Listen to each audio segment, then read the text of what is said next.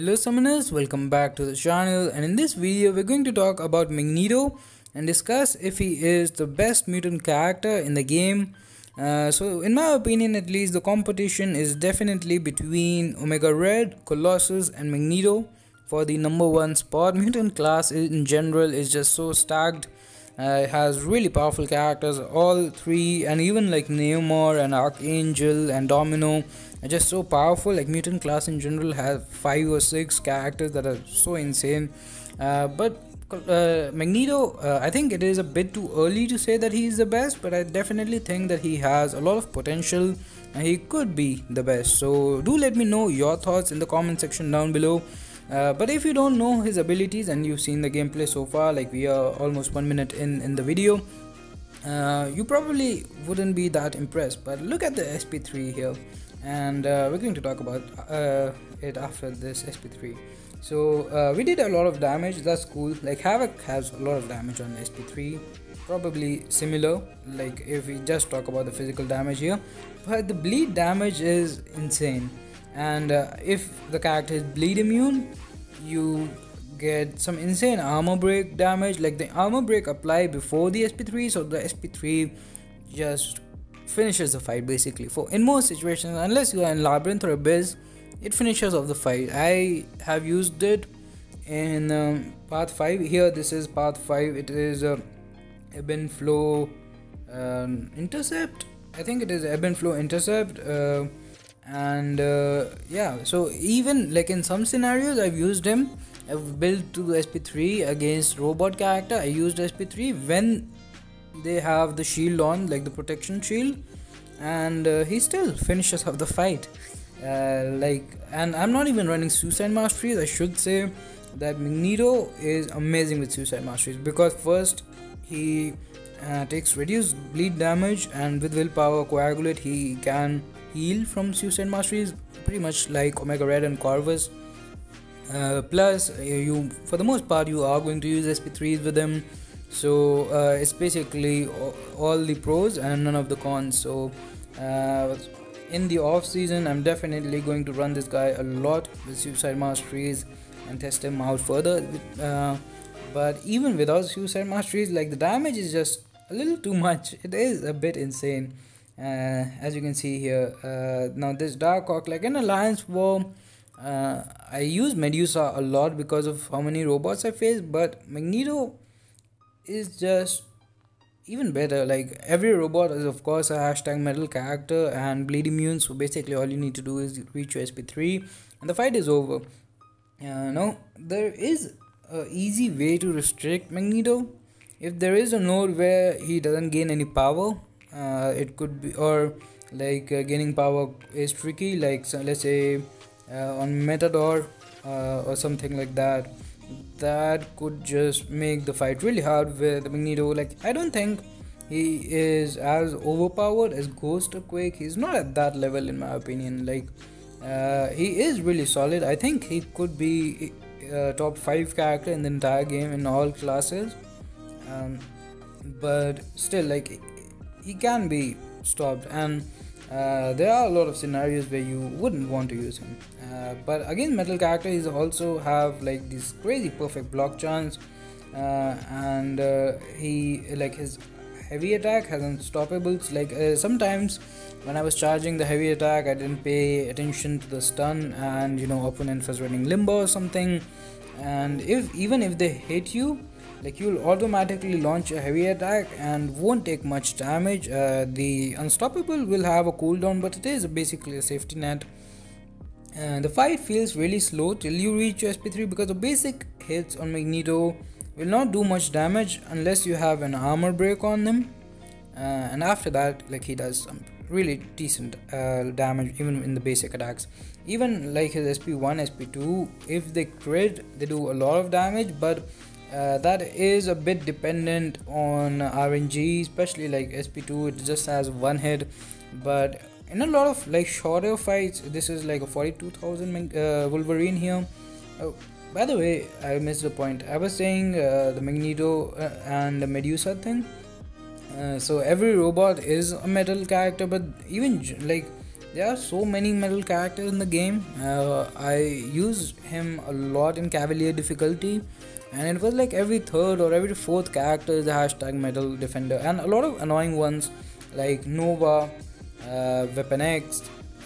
Like Weapon X isn't that common, I guess, but Mojo, Doctor Doom, and Hylas now. So there are a lot of annoying defenders. Guillotine 2099 as well. Like they are all really annoying defenders in my opinion, and he just completely owns them.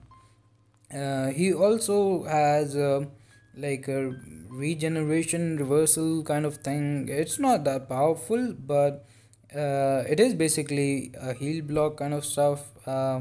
And with synergy he can actually apply the heal block, which against Nick Fury it stops his second phase, the life model decoy, because the heavy attack pushes him to the like second phase, and then the heal block is applied, so it's not shrugged off. So that is the reasoning, like that it is working right now. I'm not sure if it is intentional or it is a bug. I'm not making a video on it because if it is a bug and it gets pointed out, then people would not like me for pointing it out and stuff. So but anyways, against this vision you're going to see, like against robot characters all you need to do is to like I like him even better against robot characters. There are characters like X-23 where if you can't bleed them you gain cruelty, and it's nice. It's not completely like look at that SP3 damage, it's just crazy. Yeah, so again with characters like X-23, like if you can't get bleed you'll get something else, but it's not as good. But with Magneto I feel it's even better. Like you don't have to wait for the bleed damage. Like sometimes I feel because heavy attacks and stuff, you're just parry having, and you can't like bait specials for that long, or you'll use like you can in war. At least most of the time I just first build my power, then focus on getting the prowess up. But like there are a lot of scenarios where you would be like really close to pushing him to the SP3 and stuff, like the opponent.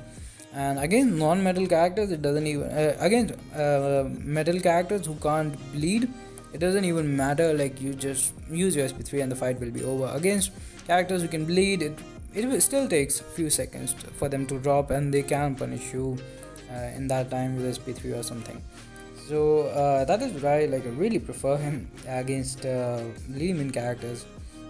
But like when the bleed expires, it just against hashtag metal characters he does some insane damage when that bleed expires, which basically for the most part all you need to do in every single fight in the game except Labyrinth and Abyss is reach your SP3. And that is why I think this character is just so powerful.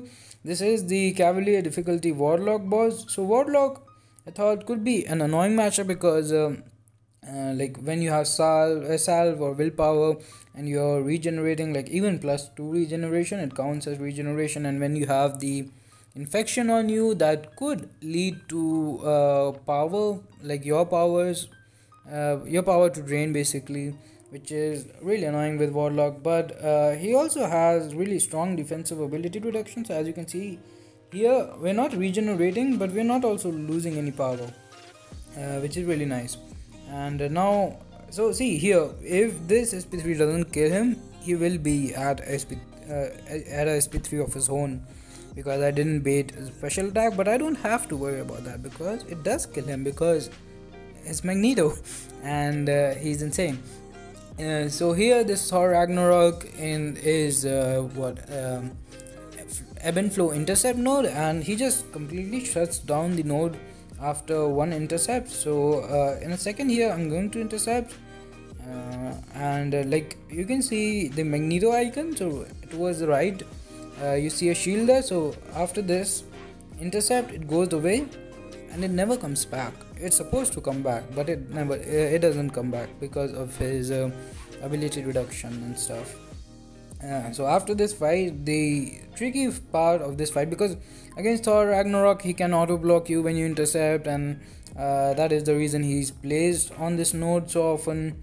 But here again, this guy is not bleed immune. If I use SP3, it probably won't kill him straight away. Like bleed damage would, but it won't. So I decided to wait for him to use his SP2, and then I'm going to, like, I'm down at 10 prowess. Also, I think that early on you should not start with doubling your prowess. Like build 3-4, when you like hold heavy attack, it doubles the prowess, but it is temporary. The if you just use a quick heavy attack, then it is a permanent prowess. So yeah. Anyways, so we're going to move on to the next video. Had some network issues there, but as I was saying, I still think, like, at this day, if someone asked me who is the best mutant character in the game, I would probably say Omega Red, and then Magneto Colossus. And even then I would say Magneto is really powerful, but Colossus has probably more use in Act 6 and stuff. It depends. It's not an easy answer if someone asks who to rank up in these three characters. If they are running the suicide masteries, like, even then all three of these characters are great with or without suicides. Without suicides, Omega Red is probably not the best, and I'm not even sure. Like, they are all so good that it's like, no matter what I say, people would be upset. But let's look at the SP3 damage, and you let me know what you guys think in the comment section. And yeah, that's gonna do it for this one. Thanks for watching. Have a nice day. Subscribe to the channel and stay safe. Bye bye.